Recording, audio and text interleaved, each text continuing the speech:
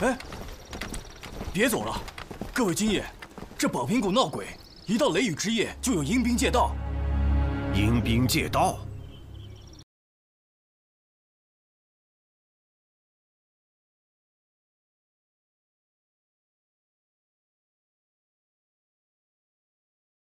鬼让道，今儿老子就在这歇脚了。去！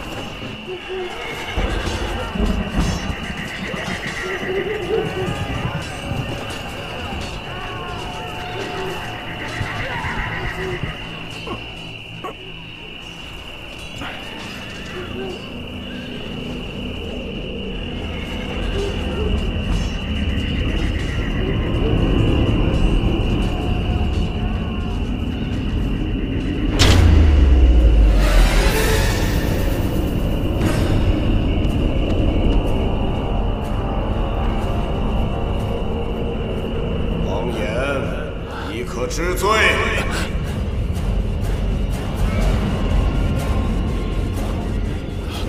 拖下去，重刑加身。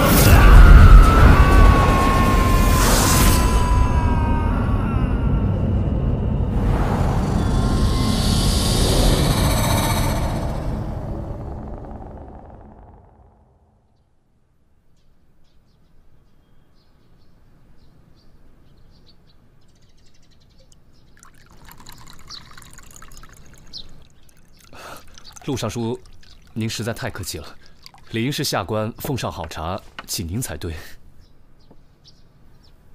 李少卿，这又不是在朝堂之上，何必拘泥礼节？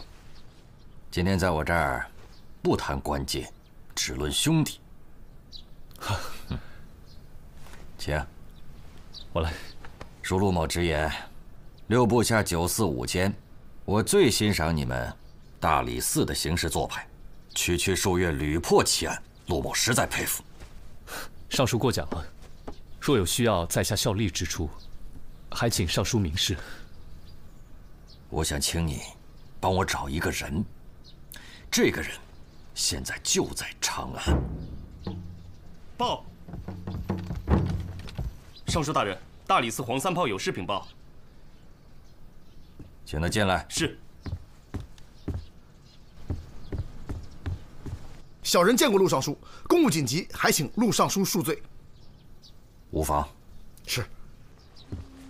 老大，有案子，我们得走一趟。在哪儿？广云山，宝苹果。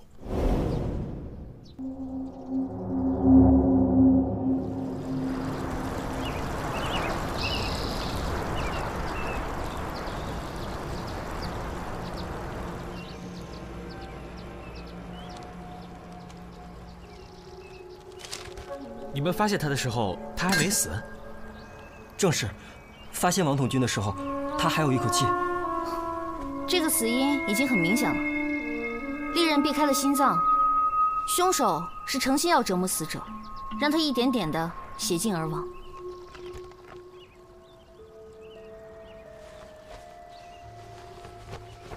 他们是从荆州来犯上的。本来今天就该到苏尾营报道了，可是现在。 王统军惨遭毒手，这叫我们如何跟上头交差呀？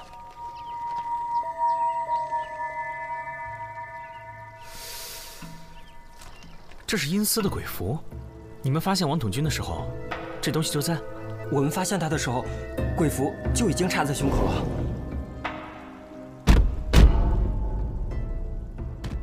地府就在眼前。 说完这句话，他就咽气了，眼睛也没合上，嘴也张着，感觉他这是死不瞑目啊！地府在这儿，按说你们多次行军，王统军对这带山路应该很熟悉，怎么能从人世一脚踏入阴间呢？一定是被人绑走的。昨天晚上你们睡那么死，什么都没有听见。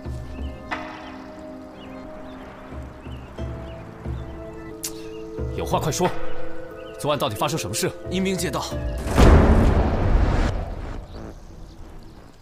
昨晚就被我们碰上了。阴风阵阵，人喊马嘶，鬼哭狼嚎，脚下的地都在颤抖，可就是什么也看不见。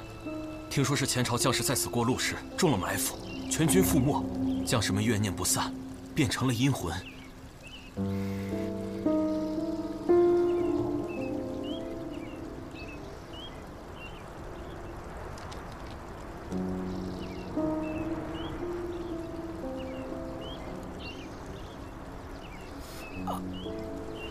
哎呀，双爷，我肚子突然好疼，你咋那么多事儿？我头也疼，哎呀，快扶我回去！没事吧？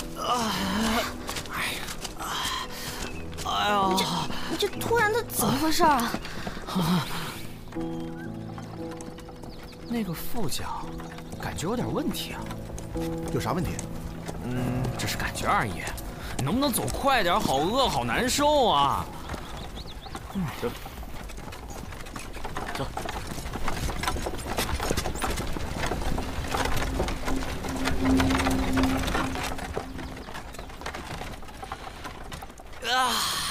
好疼啊！到底疼还是饿？要不要歇歇？再忍忍啊！不要。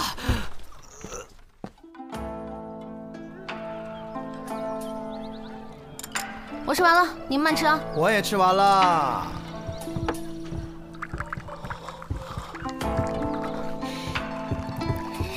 哎，你肚子疼不能尽灰心，我现在饿得头都疼了。那更不能吃这些了。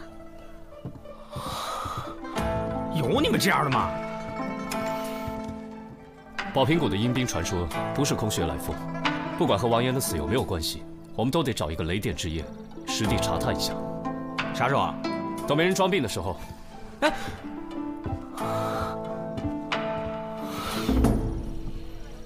哎，我说，你真的头疼？没有。小心啊！最近城里的瘟疫开始扩散了，按这个速度，很快就要封城了。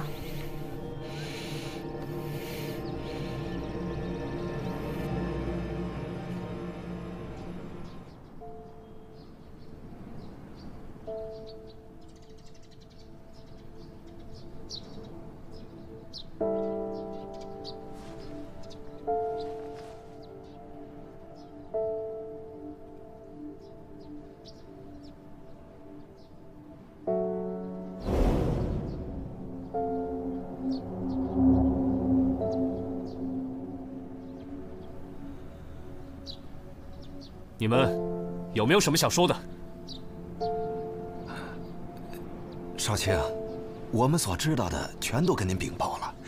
阴兵借道之说由来已久，我们呢也只是听说，并无实证啊。对此，我们唯一能做的就是每逢雷雨天气，躲在家里不出门啊。那3天前，荆州府兵经过，可发现有何异常？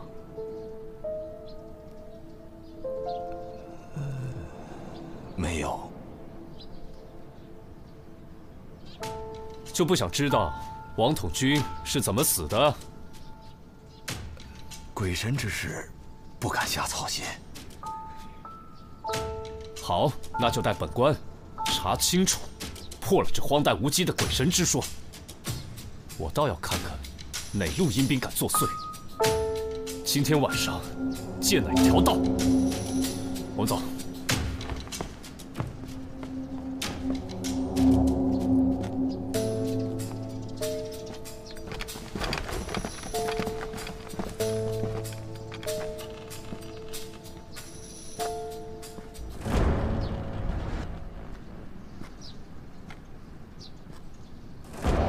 今晚谁都不许睡。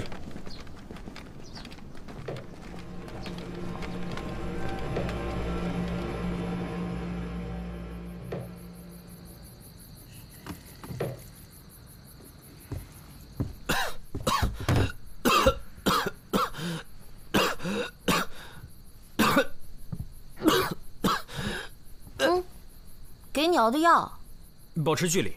你要是喝了这个再不好，我得叫四娘把你给关起来。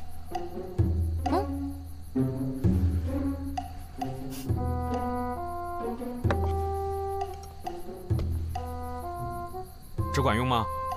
当然了。你还医好过谁啊？后院的马。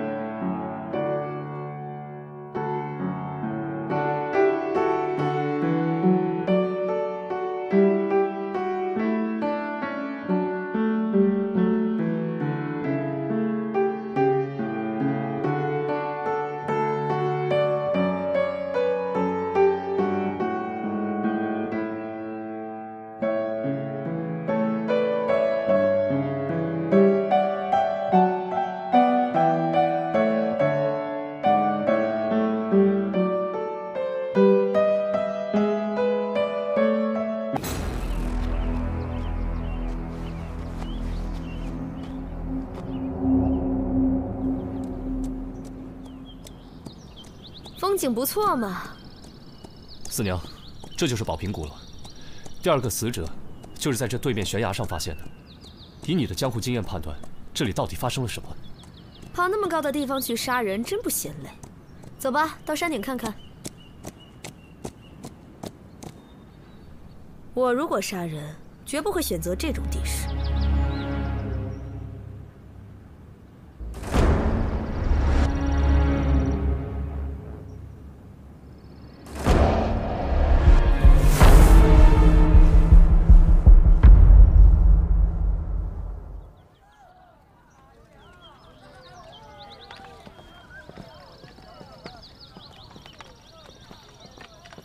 救命啊！救救我！救救我！救救我！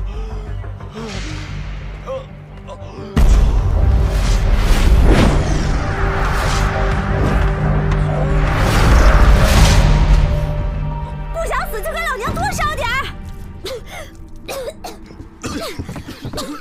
现在闹瘟疫，传染性很强的，一不留神，传完就是死城了。墙上也多撒点啊，还有地上，真是倒了8辈子血霉了。生意刚有点起色，又没人来了。萨摩，又死哪儿去了？给我出来！四娘，啊、四娘，四娘，四娘。哎，后院吧，那2头猪啊，不行了，要不……不行，小白和花花是我亲手养大的，赶紧给我找双叶，必须给我治好了。萨摩多罗，人呢？给我滚出来！滚出来呀！哎，萨摩，过来歇会儿。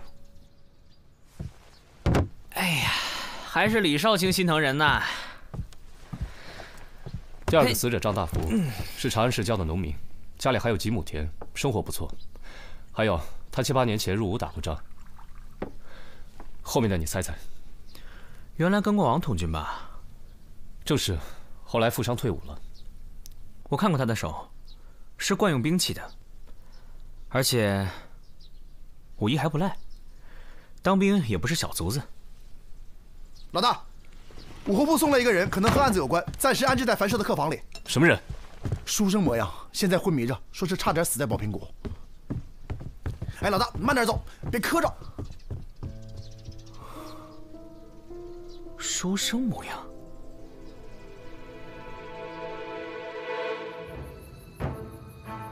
他们抓住你，然后呢？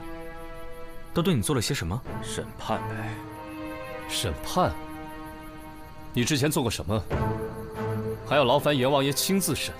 我没有，我只是从那路过，我什么都不知道。我一向清白做人，他们凭什么找上我？为什么是我？别激动，别激动啊！看着挺斯文的，练过呀。没事吧？没事啊。你再好好回忆一下，审判的内容是什么？他们说了什么？说了什么？说了什么？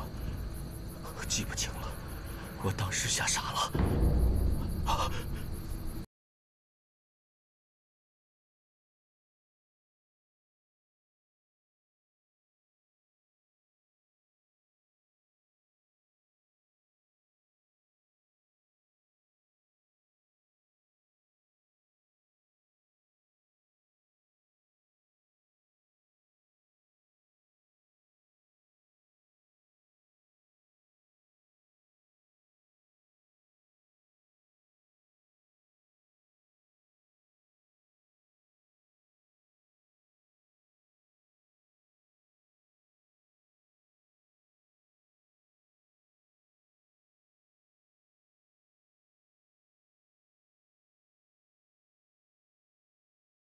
鬼使神差，一脚踏进了阴曹地府。他就是被吓着了，没什么大碍，让他休息休息就好。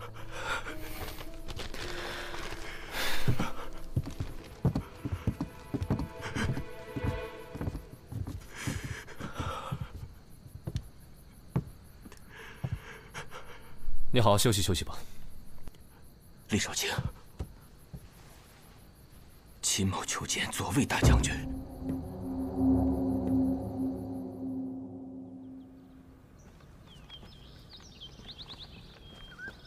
这怎么看都是普通山路啊，来回就这一条路，怎么可能通到别地儿啊？说的也是啊，路就这么窄，就地演戏的话，也不可能。到前面看看。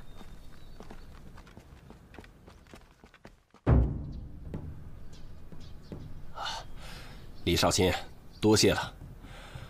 我跟秦隐自荆州一别，距现在已经有7、8年未见了。秦某也常来长安，只是一介布衣，不便叨扰将军。读书人就是臭讲究。怎么，现在捡回一条命，想起我来了？啊，秦先生原来在黄将军帐下。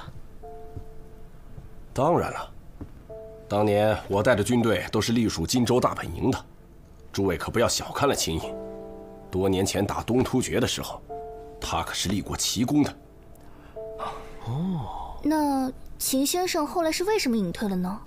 哦，秦某胸无大志。他的大志啊，就是他的书画文章。怎么样，秦隐？这次在我的府里多住上一些日子，抽时间咱们切磋切磋如何？黄将军，恐怕不方便。为何？秦隐是案子的关键证人，我们需要他随时配合调查，还望将军见谅。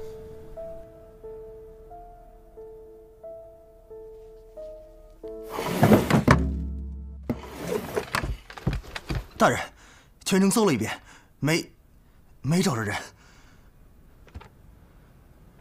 偌大的长安城，你们2天就搜遍了？你们左侯卫就是这么办差的，啊？继续找。是。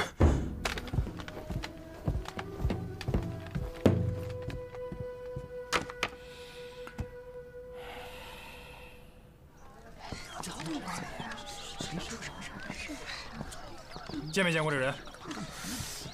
站住！没见过。走吧。李少卿，你们在贴什么呢？谁派你们来的？无可奉告。走。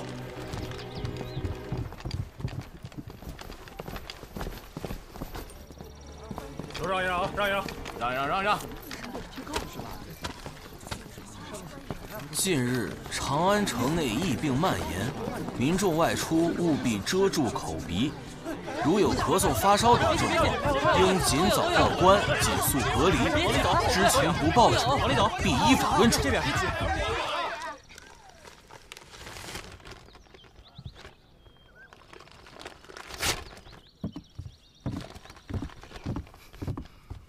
四娘，给我！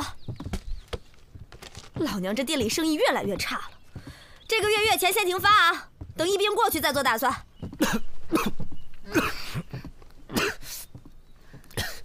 王延庆和张大福3个人都在宝瓶谷误入阴司，他们之间的联系很明确，都曾经在黄显忠帐下效力，参加过对东突厥的几次作战。7、8年前，东突厥和大唐常起冲突，但规模都不大。我前2天去兵部查档案，陆明好像还不太愿意配合。陆尚书这个人不好打交道，之前他可3番2次找我拉关系，这会儿怎么突然像换了个人？我说你怎么看谁都可以啊，李少卿，人活着不是为了破案子，你放松点儿。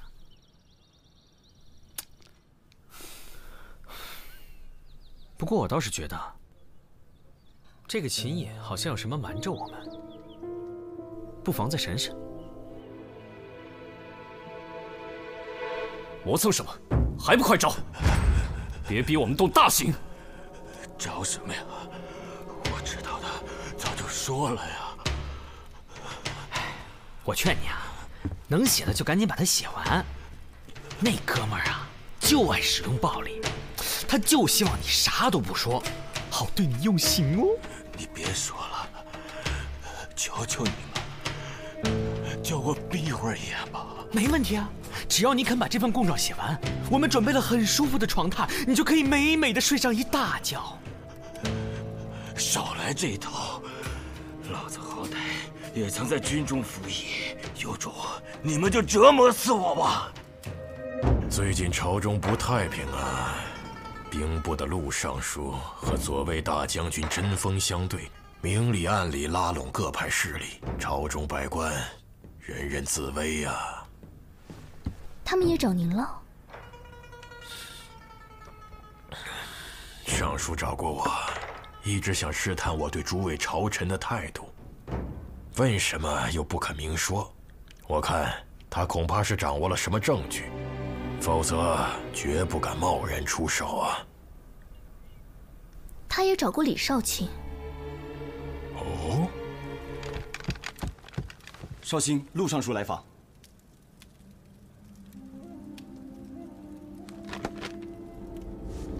请他进来。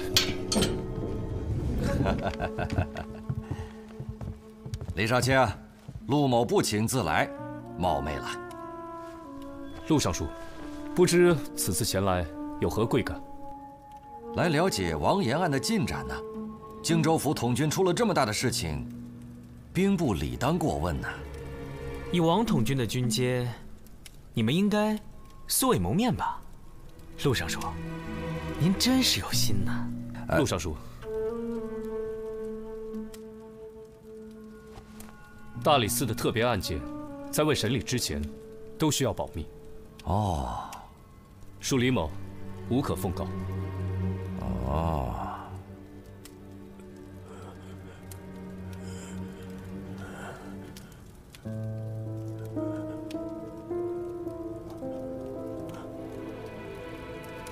打扰了，那本官先告辞了。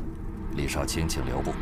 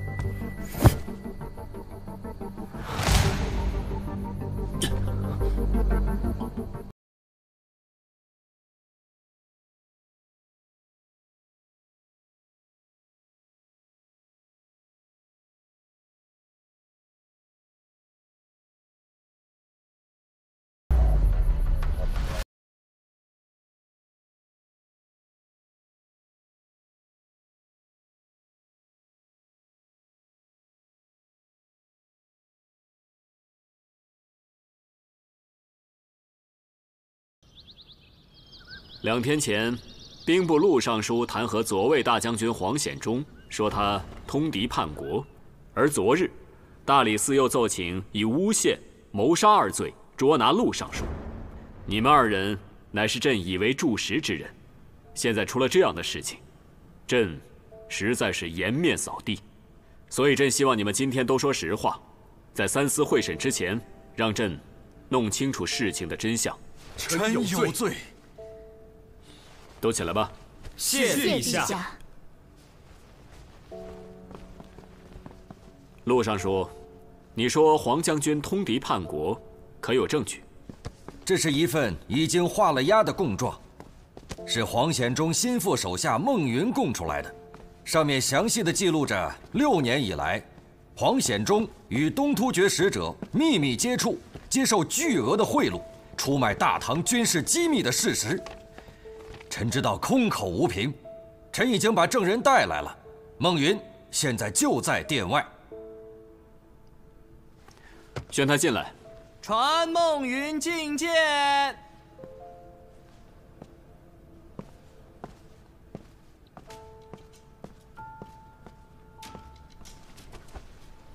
草民孟云，拜见陛下。孟云，这供状是你亲笔所写，签字画押的吗？回陛下，是。你是黄将军什么人？我名义上是将军府的书吏，大概6年前开始替他处理机密事务，但据我所知，在那之前，将军就已经被策反了。因为从8年前开始，他就率领部下在边境与东突厥作战，实战时核，长期驻扎，和敌国细作有相当多的机会接触，逐渐被渗透。你要朕相信你说的话，可是要有实在的凭据啊。回陛下，有，这是从去年春天起，东突厥特使阿史那多莫送来的3封密信和2次交易的酬金礼单。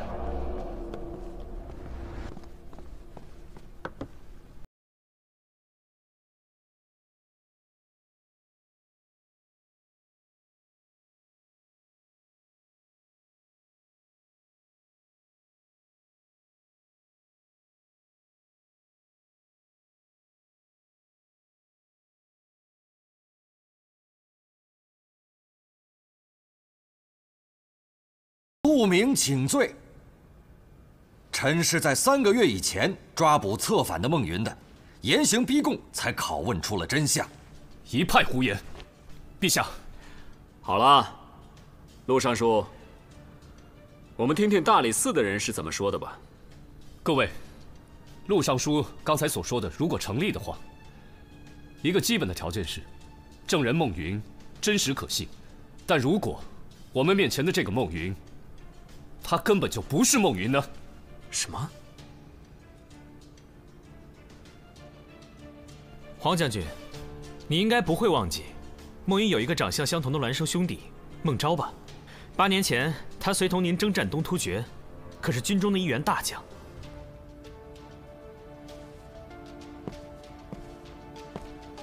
你仔细看看，这位到底是不是孟云？如果看脸认不出的话，还可以看手吗？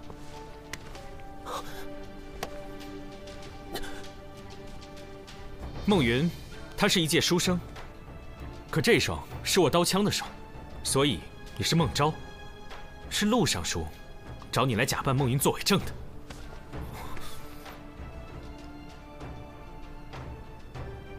萨摩多罗，你是怎么知道2兄弟的事情？还有，何人为证？请陛下传证人秦隐。8年前，他曾是黄将军帐下的军师。传秦隐觐见。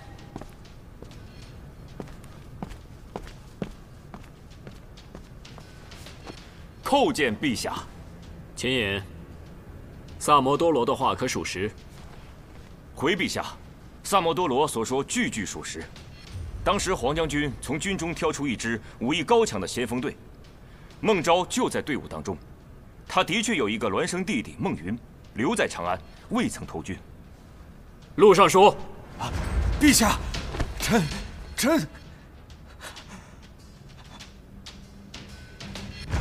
陛下，这秦隐不仅是指证孟昭的证人，我们还通过他查出了宝瓶谷连环凶杀案的原委。快说来！这几桩所谓鬼谷阴司的案子，都是孟昭在陆尚书的帮助之下完成的。至于陆尚书为什么要帮他，是因为二人达成了协议，让孟昭假扮成孟云做伪证，以叛国罪扳倒黄将军。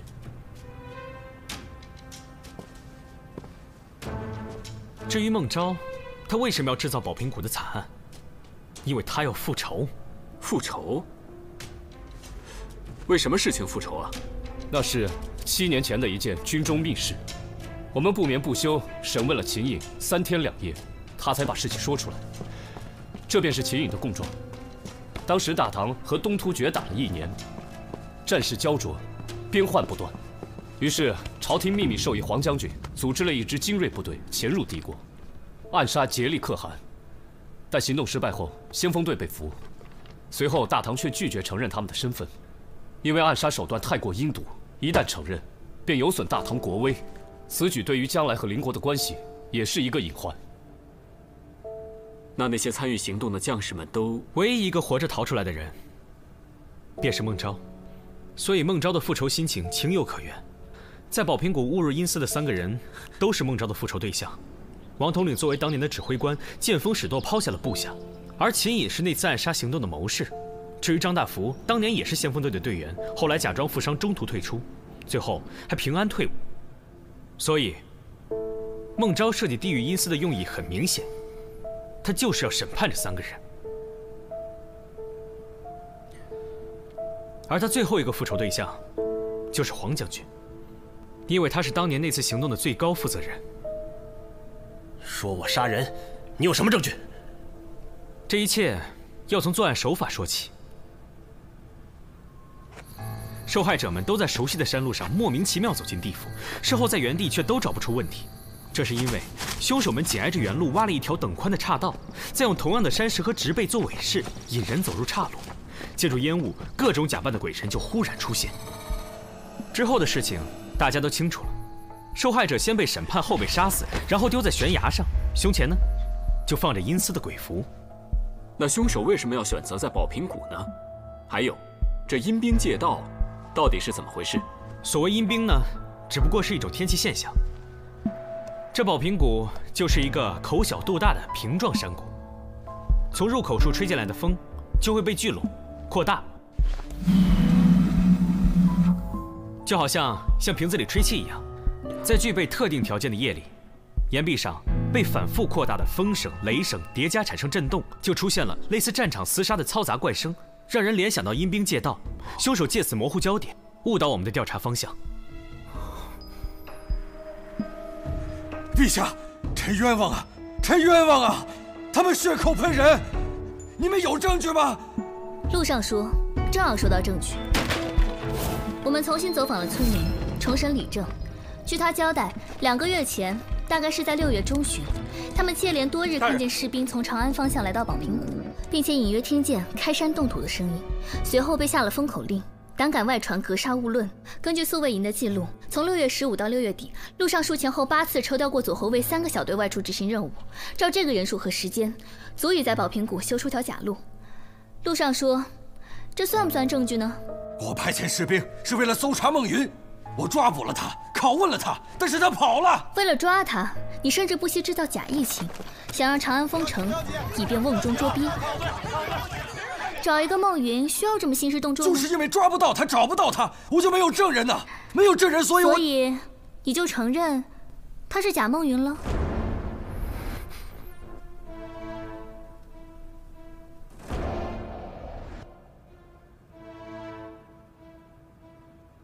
证据还有，陆尚书，你酝酿弹劾很久了吧？最近终于要出手了，所以你在朝臣中走动的尤其活跃，明里暗里的拉关系，无非是想让更多人站在你这边。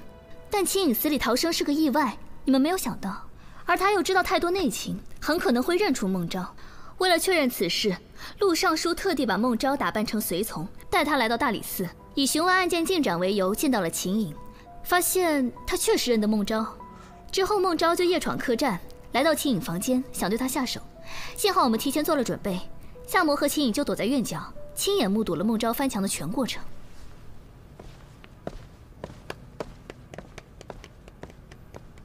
没错，我就是孟昭，是我替袍泽兄弟们报了仇，是我审判了他们，他们每个人都该下地狱。来人！只可惜，你还活着，黄将军，你还记得吗？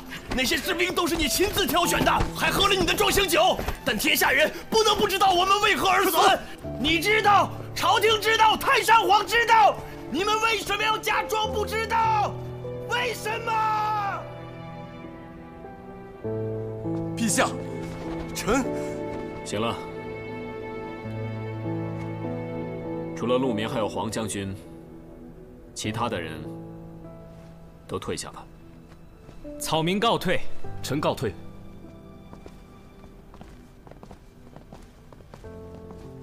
陛下，臣……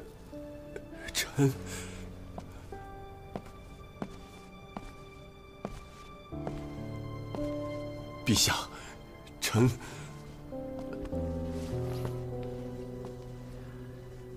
黄将军，这不是你的过错，你不必自责。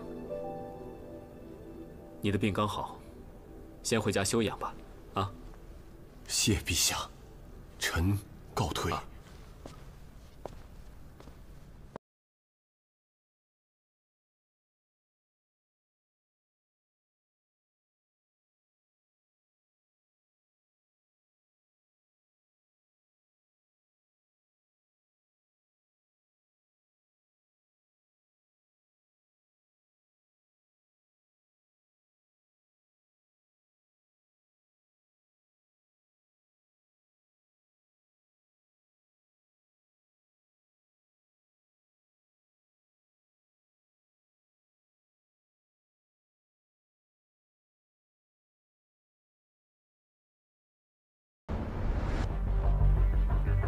大理寺真是坏了我大事，陛下对李治信任有加，主上对此非常忧虑。属下明白了，一切放手去做。必要时，是否可以？那就要看他离我们有多近了。如果顺着某个案子摸过来，就别再犹豫，杀！遵命。属下明白。